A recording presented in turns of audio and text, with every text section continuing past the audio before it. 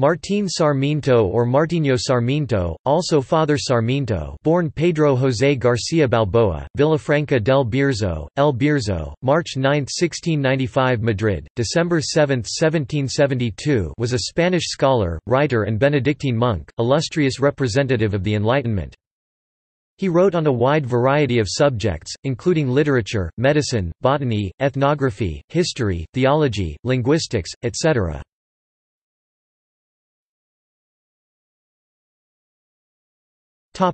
His life.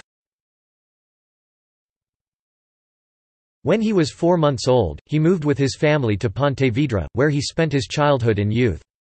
On 3 May 1710, when he was 15, he moved to Madrid to join Benedictine order. He was named presbyter in 1720. Sarmiento lived in Asturias until 1725 like a professor in Cebrio and Oviedo. Later he left his mother in Pontevedra. He was definitively settled in Madrid, stay that is interrupted between February 1726 and May 1727, when he moved to Toledo to catalogue the books of the cathedral, and also to visit 3 times Galicia. When he was 35 years old, he became interested in language again. He thought that people ignored the meaning of the words. He was really interested in languages in general, especially Romanesque languages, but above all, Spanish and Galician. Sarmiento thought that Galician should be taught in schools and priests should know it in order to confess people. In 1745 he returned to Galicia. On this trip he writes the names of the places he is going through in a notebook. He liked to investigate the etymology of the Galician words. He wrote a book in Galician called Colloquium of 20 Rustic Galleys, thanks to which we know the Galician that was spoken at that time. It contains 1,200 songs sung by a group of Galicians returning from Madrid. They tell us about the death of King Philip V was, and he described the celebrations of the accession to the throne of Ferdinand VI.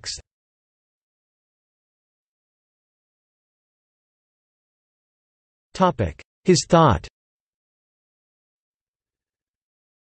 Sarmiento was not only interested in linguistics, he was interested in other disciplines such as botany and medicine. He had a big knowledge of the names of the plants and their health properties. He was quite concerned about the improvement of the technical and economic level of his country, especially in the Enlightenment ideas. His erudition in many disciplines made him be commissioned the iconographic program that would decorate the Royal Palace of Madrid. Sarmiento designed an ambitious allegory of the history of the Spanish monarchy for the palace. It was so complex that only a part of it was done. He fought, with Feijoo, against superstition and ignorance, proposing to open libraries in the villages. He had one of the most important libraries in Spain at that time. Unlike his teacher Feijoo, Sarmiento understood that it was necessary to know and keep traditions and popular culture. In that he was a great precursor and he contributed to the investigation and recovery of the Galician culture. Sarmiento died at San Martin Convent in Madrid, on December 7, 1772, aged 77. He posted 2 books in Feijoo's Memory Demostración Critico Apologetica del Teatro Critico Universal in 1732. He wrote other books but they were not published.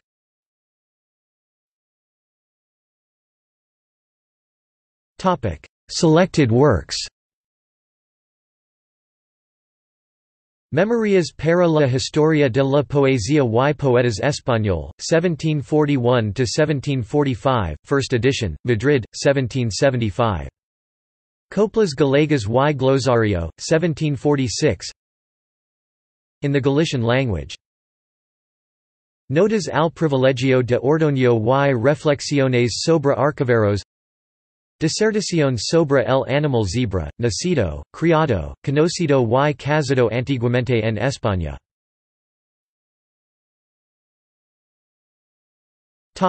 Bibliography.